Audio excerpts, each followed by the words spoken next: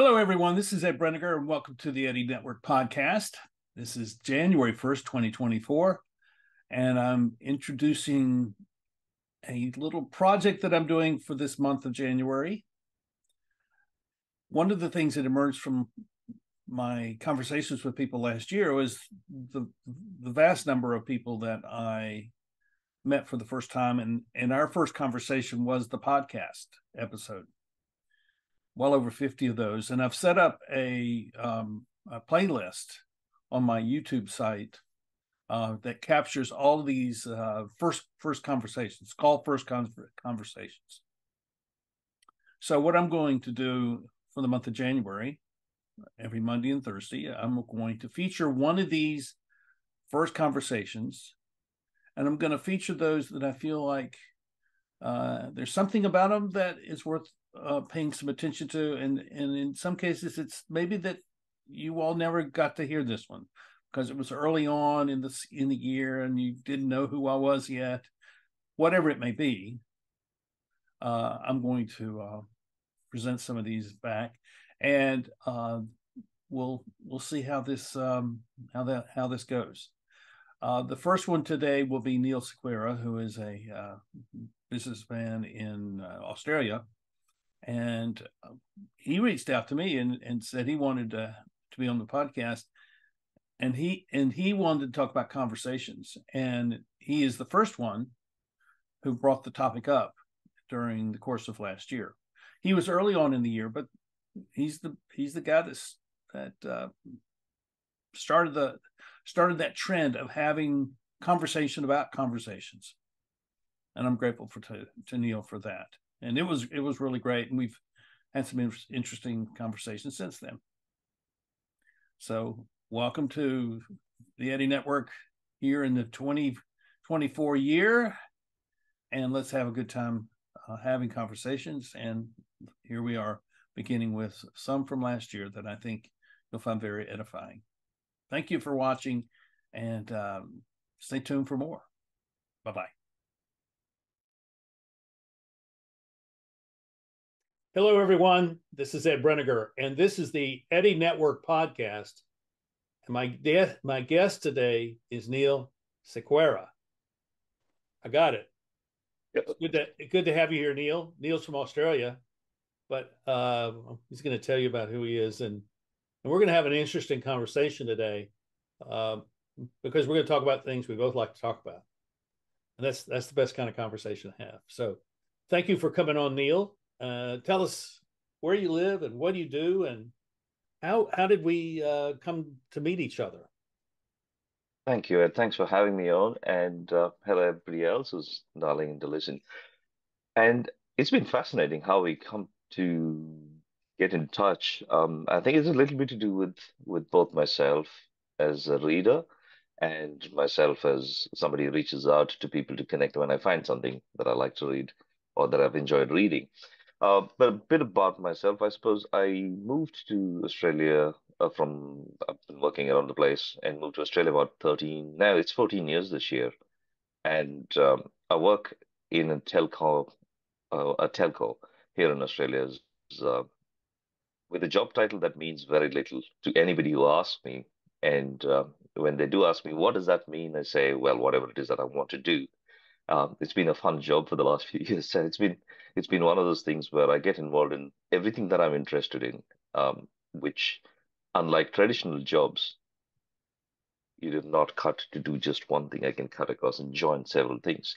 And I think this is also a good time to remind myself about the book that you recommended me, Ed, The Near Generalist, that Yeah, Ken Mickelson and um, Martin? Richard Martin.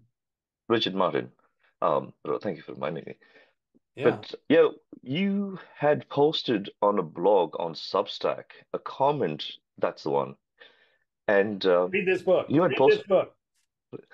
it's if you don't know how to describe yourself, that is one of the finest books I've come across. I've actually recommended it to about six or seven other people recently. And one of the things, oh, how did we get to meet? I remember you had made a comment on a blog post that I was reading about something, and I had no idea what that was. I still haven't gone back to that. But I remember reading the comment you made. It was one line, And I was captivated, I think, because it was that moment of clarity amongst Mm. the mess of despair or the mess of whatever Right. else it is that you call it. And and I dropped you an email on LinkedIn and I said, Ed, loved your writing and good to connect. And then we jumped onto emails and we've been having conversations on email ever since. And then I don't think we did catch up once. Um, our time zones don't necessarily line up, so it's a 14, 16 hour difference, I suppose. It's six uh, it is 15 hours. 15-hour difference. 15-hour difference. Yeah. And I'm groggy, but I am absolutely loving having this conversation at this time. Well, I'm groggy too. So, and I've been up a while. Well, I'm glad you're here, and it is interesting that we can make this connection simply by reading a comment on a blog or a comment in a LinkedIn post or something like that. And I tell people that at the end of this thing, I usually say, well, subscribe to the podcast and click the like button, but even more so, leave a comment because those comments really are parts of a conversation. So that's one of the things we want to talk about is conversation. And um, so I don't have really an agenda. I just would like to talk about that. So let me ask it this way. Um, the conversations that are really valuable to you, what goes into that? What do you find in those things which distinguish it that you're actually looking for those kinds of indicators in a conversation now that I mean, once you've had some of those, you realize, oh, so this is really the way I want to have conversations with people. So what does that look like? I think this is a good model for a conversation. We had no agenda. We didn't necessarily decide to talk about this, that, and the other. We broadly would like to talk about how we have conversations. That to me, exploration is a really, really valuable form of conversation. Um, if my aunt or my uncles listen to this, they're probably going to laugh at me because I used to complain that I was never a conversationalist and I didn't want to hate it. And they'd say, no, you're not. You could talk to a wall. And that's been true.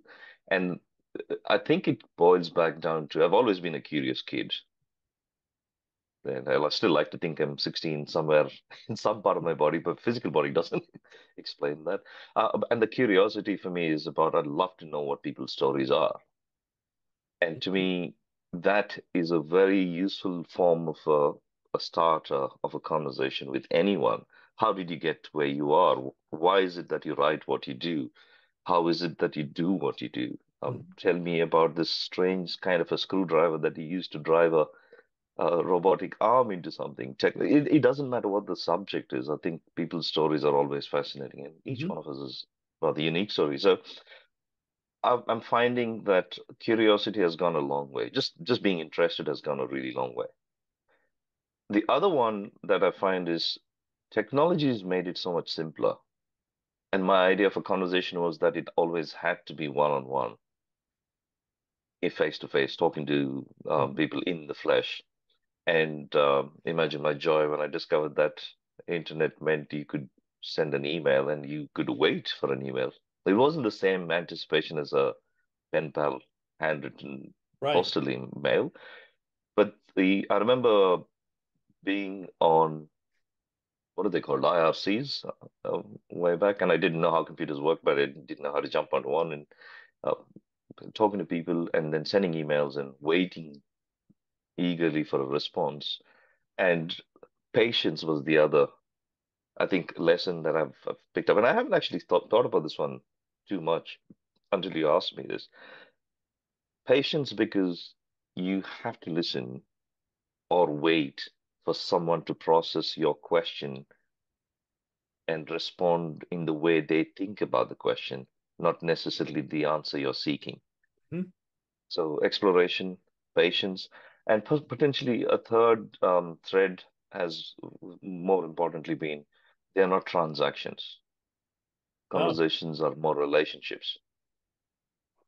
That's that's a great thought. I have never thought about conversations not being transactional. Uh, but you're right. I mean, that's really true. Huh. That's the, now you've given me something to ponder. And I can run with that. So, and I'm not sure that conversations have to be transformational either. I think No, they don't. that can just be, yeah, we're just hanging out. We're just hanging. A couple of guys, across the world, hanging out, talking about things we're interested in. Um, do you do you go searching? How do Let me back up and ask this question. Um, I'm assuming that you like to have conversations with people that you're just meeting, that you don't know them, and therefore that there's an introductory conversation that takes place. Is that you like those? Is that something that you enjoy?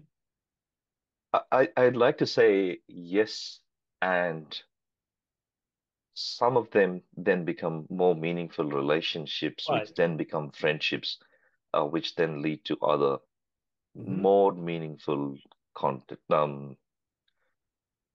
relationship. I suppose I'll stop there, and then it keeps going deeper. I think of sometimes this is a transactional way of looking at it, but volume. Like you don't know who you're going to meet, and who's going to be in within your circle of influence as your circle of impact, I suppose, as your book calls it out. Um, but to me, it's a case of it's a funnel. You have to have lots of conversations to find the ones that are meaningful to you, and then you spend some time. It's always a function of time. You do not expect that to happen overnight, and sometimes it takes weeks, sometimes it takes months, sometimes years, and sometimes all your life. Um, and I would dare say that the most valuable for me has been not just the introductory conversations. Mm-hmm. The introductory conversations are a bit like a novelty. I'm meeting somebody for the first time. Oh my God, the author of so and so book, or a publisher of a blog, or someone rich and famous is on YouTube. That used to be the drive for me way back. I don't think I care about it at all. Like, I do not particularly fancy being connected with a lot of people. I like the idea that that can lead to something more. And as I've grown older, as everybody does, I suppose, I've come to the realization that it doesn't matter who you are, you're still human. The need to be seen, to be heard, and to be acknowledged, and valued is a universal need. You know, I my intention is to meet someone to take that relationship somewhere beyond just the introduction. And there's 3 blocks down the street here is a distillery, and I go there on Friday nights. They're only open on Friday and Saturday nights, but I go on Friday nights, and everyone that comes in, I talk to them. I go over and introduce myself, and I find out who they are.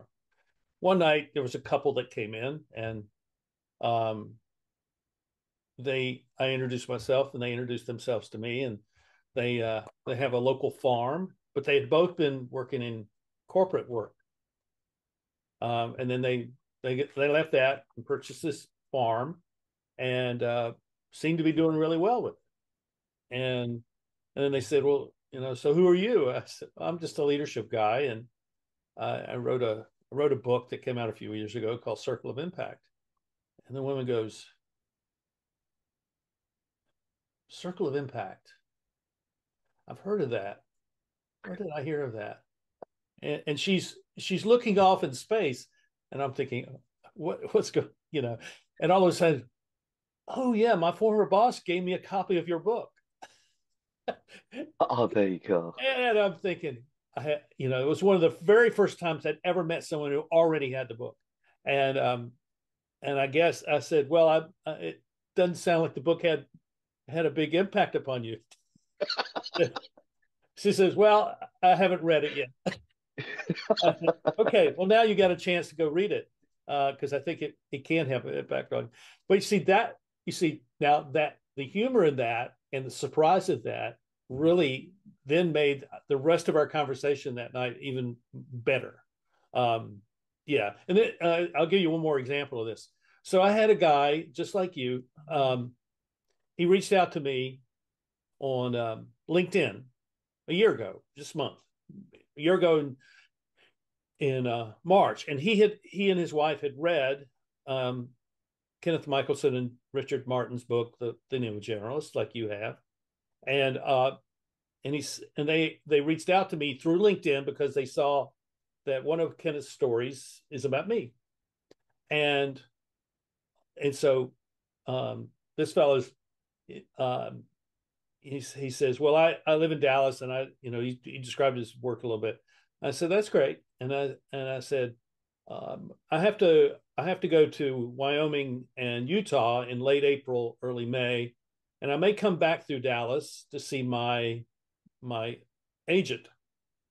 He says, well, if you come, I'd like to get together with you. Okay, so that's not an unusual thing. People want to have conversations. People want to get together, particularly, and so, okay.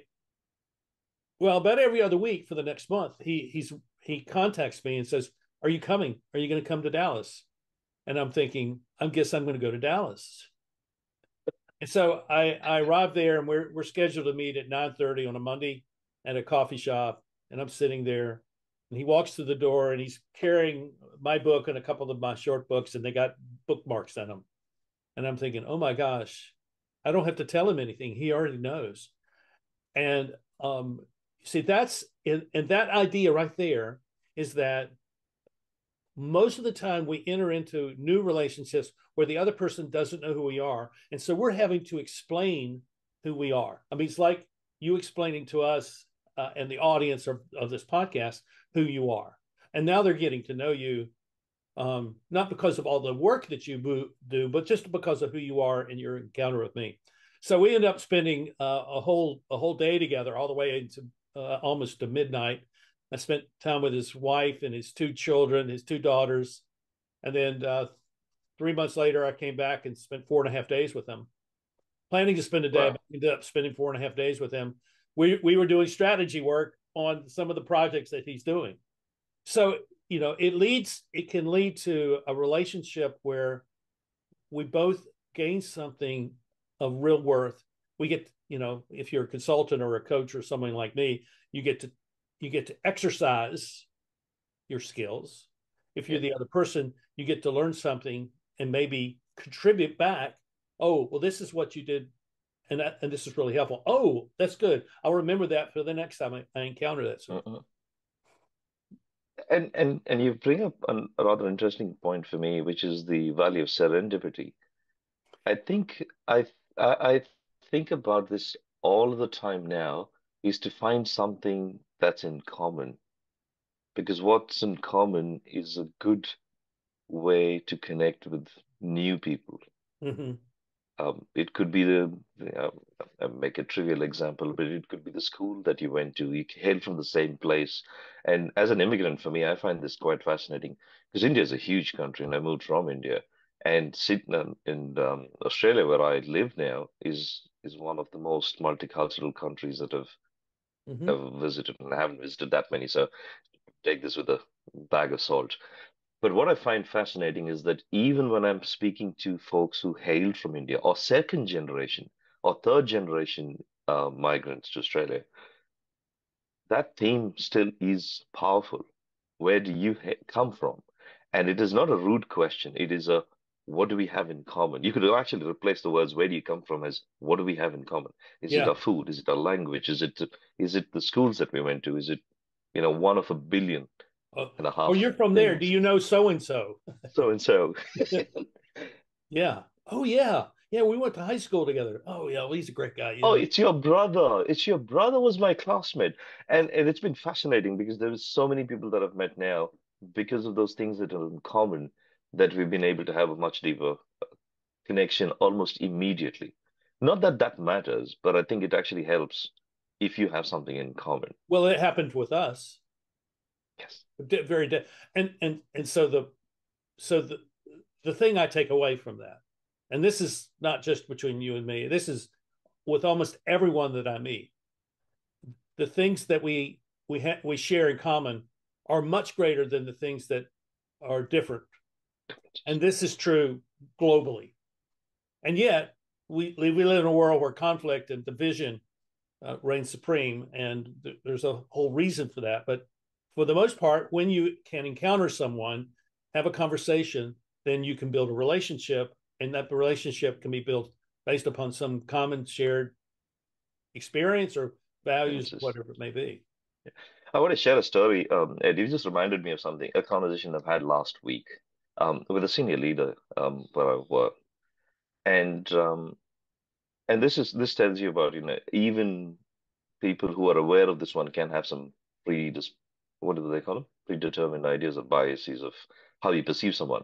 And I've always considered this person to be, aloof and someone who's not on the same level as everyday folks who work at the place. We got into conversation about their life, and I'm being deliberately vague here, but about their life in over the course of the last 10 or 20 years. And in that conversation, I realized that almost all of my predisposed ideas about their life and what they were and how they were shattered. It took less than 10 minutes. Wow. And it was one short conversation that changed, has been one of the most insightful for me ways of thinking about the stories we tell ourselves about other people. And then we come into contact and they're glaringly different to the narrative that we've built up. And then you're forced to do one of two things.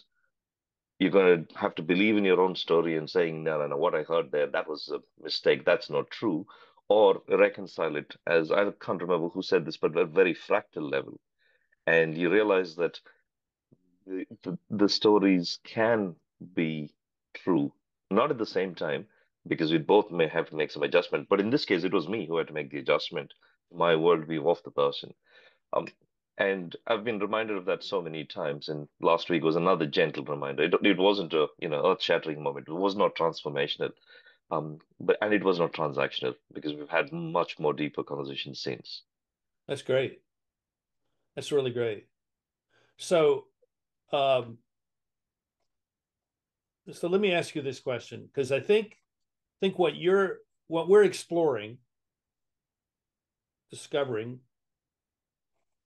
is that we're learning how to have a relationship through this screen like we would if we were sitting in the same place, in the same room. And learning how to do that, I think, is one of the skills that will differentiate people from people who are not very relationship oriented in the future. And the people who are capable of developing relationships that can function well in this context, 15 hours apart, as if there's no separation of time and space. Can I go for a riff off on something you said, which my head's been going off ever since you said, Of course. which is the idea of journeys and discoveries. And again, I can't remember where it was from. I'll dig it out and send you that link to it. But somebody said we're not actually on journeys as much as we are on quests. I remember who it is. The knighted Sir Ken Robinson. I was listening to a talk he did, and he said, on a journey means like the destination. You're actually on your way to get there, but no, we are on a quest. We don't know what's on the other side. We might be knighted for it, and he made that joke about himself, of course. But he said we're on a quest because we don't know what we're going to find. We may lose our life doing this one, not of course in a conversation, but the idea was very, very strongly appealing to me. The fact that it's a quest, not a journey. I like that. I think that's one of the reasons Tolkien's Lord of the Rings has such an impact upon people's, because it is a quest. There is a quest there with no certainty as to what the end will be, and I think in a world which is so heavily machine oriented, I think that's a beautiful thing. The human skill. To get back to, the skill of being able to connect and have conversations over the screen. Here's another thing we have in common. We have Seth Godin in common. I That's don't true. know. You have met him, perhaps. I Yeah. haven't, Yeah. but I have been a part of the one of the courses that he ran. I described it as one of the three best things that have happened to me in my life. Is that the alt What the Alt MBA, that was Uh-huh. indeed the one. Um, I I I have to tell you a couple of stories here, Yeah, but I want to hear of this. the Yeah. three things, I said the first one's always has been me finding my wife. I think it was again a quest. I wasn't quite sure what it was, Uh, but we've been together now over 20. We were talking about this last night. It was a hot, muggy night here, so we went for a walk on the beach, um, and left the kids behind, which was fascinating, and they lived to tell them. But we were talking. We've been together for 20 years, and she was probably the one of the best things that happened. The first best thing that happened in my life. The second one was Dr. Barbara Oakley's Learning How to Learn.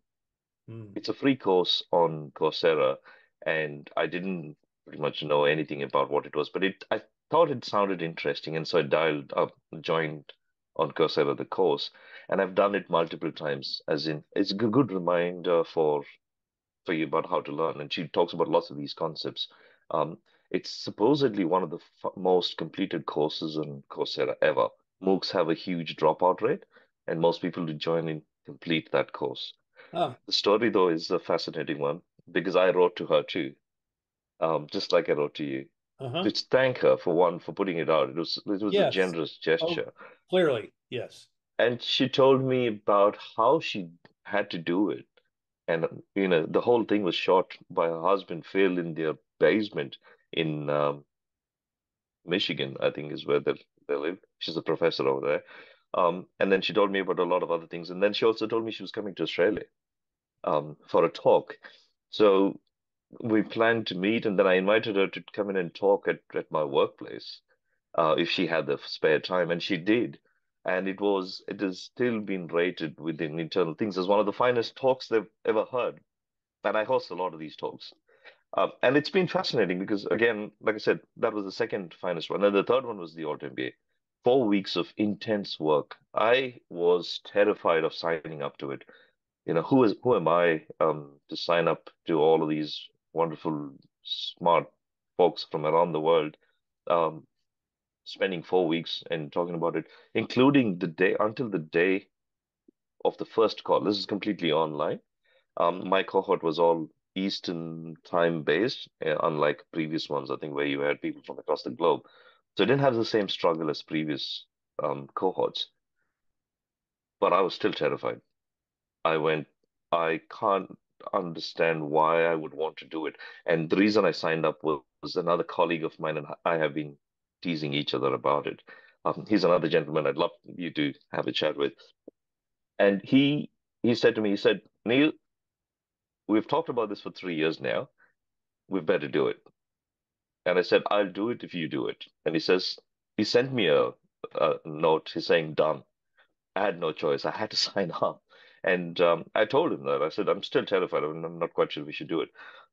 But it showed me that you could actually build quite deep relationships with people around the world, or even locally.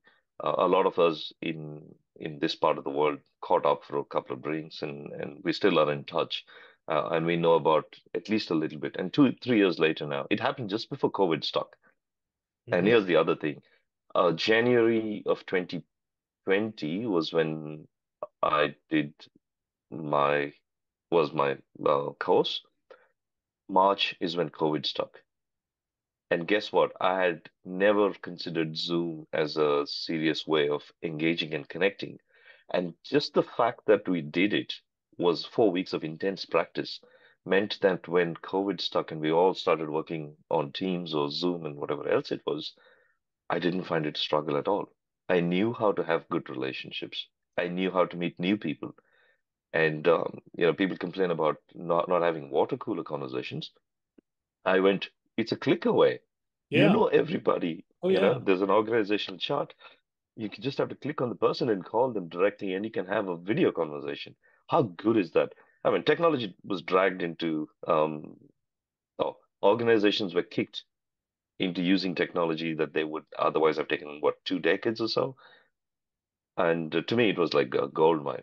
So let me ask you, and you don't need to reference your company specifically, but just in general, what's the long-term effect of this this now facility for conversation through Zoom and Skype and these kinds of programs? What's the long-term effect upon the way businesses function? I'd be lying if I said I knew, Ed. I have no idea. But Okay. I do see these small pockets of change that are happening in ways that are distinct. So I'll take the kids as an example. My kids, I saw them struggle in the first couple of weeks. Like I thrived during COVID because I could reach out and connect. My children didn't.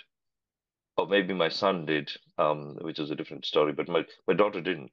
And there was one of the biggest things there was when you're in at a certain point in your life, if you are the way you grow, if evolution and all of the other things is through human contact, you learn slowly, but that becomes part of who you are. I'm not saying that good experiences are bad ones. I'm just saying that's how we learn. And when you're deprived of it for a sustained period of time, you have to compensate somehow, and different people cope differently. Um, Well said. adults had exactly the same problem. That was my observation at work. There were a group of us that absolutely thrived in it. We went, this is awesome, this is wonderful. We can connect people. And I created a bunch of conversations, I would say, which have been which even to date, I have people reaching out and asking why I don't do them anymore. Work has taken on a different dimension for me, so I've not hosted them as many. But I had 50 of these conversations that I set up. People telling their own stories. They're not Wow. public speakers, they're not leaders. They're people just coming in and telling us about, well, I built 3D printer. I built this thing using a 3D printer. I had someone else, and I'm talking about some of the most memorable ones. One of the young grads who used to work for me is a hacker, an insomniac. And as a young person, he went, I don't have a story to tell. I don't know what to talk about. And my question, quite simply, was, how did you turn into hacking as a profession? And so his talk was about hacking his way into a career.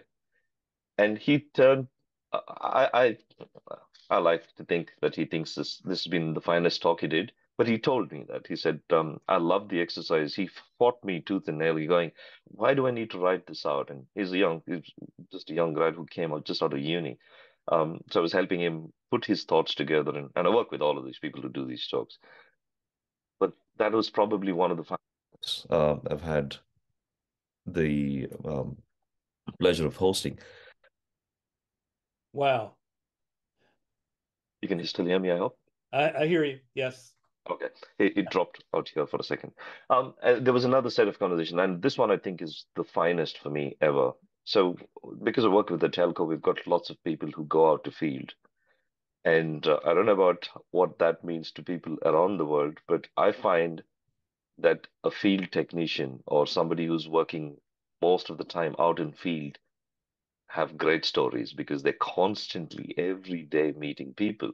Right. And I have always been fascinated with that part of the company's business.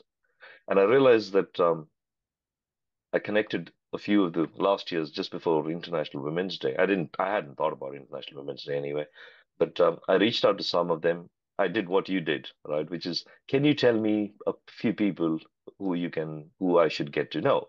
And I was referred these one lady, and then I went, well, there should be more, and I found a few more. And so four of them I helped craft their stories. Just 10 minutes.